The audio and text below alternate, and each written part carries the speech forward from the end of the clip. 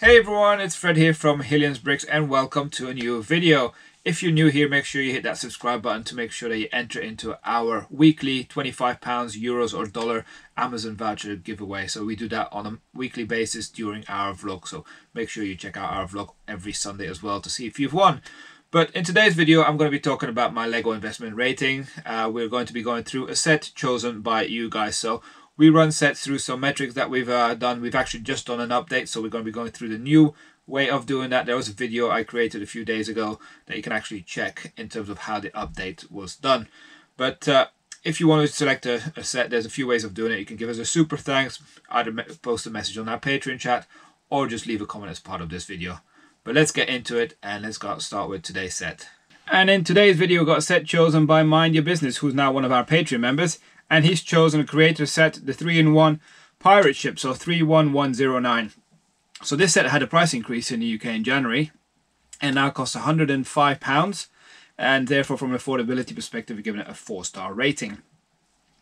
Creator 3-in-1 is a bit middle of the park. You know, some of the themes haven't done so well, but some of the ones like the modular buildings and some of the newer range, I think they're really good sets.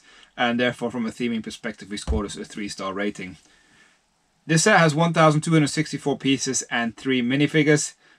From a ratio perspective, this does score an average score as well of 3 stars. In terms of availability, you know, this is available on quite a few retailers.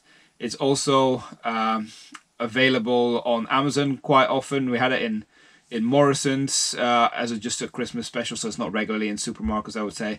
So we've given it a 2-star rating from that perspective. In terms of the duration, it's again average lifespan normally for these sets, and therefore that's a 3-star rating. In terms of the buzz score, we really like this set.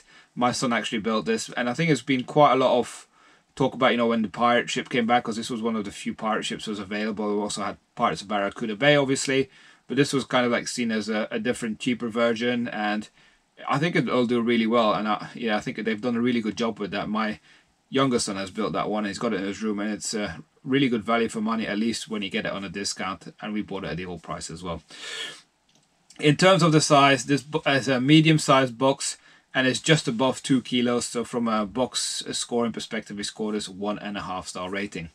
So what has this done from an overall scoring perspective? So this score is not that great. It's 5.745, and as you know, we generally consider set 6 or above worth looking into it. The one thing we start doing is now, if this set does scores below 6, what kind of price does it need to be at to give me that score of 6? So in this instance, it needs to be, you know, £90 or lower, which you can often get. I think even on Amazon right now, it's like 79 something. But yeah, it was as low as in the 50s back in December last year. So this is a set, if you can get a good deal on it, I think it will do really well once it has retired.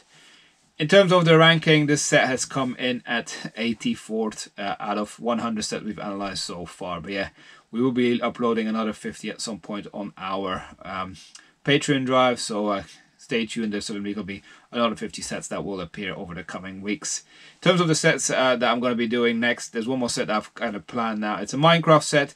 It is 21178, the Fox's Lodge. So yeah, that one's coming up next. But yeah, keep your suggestions coming, and we'll see you again in the next one. Bye for now.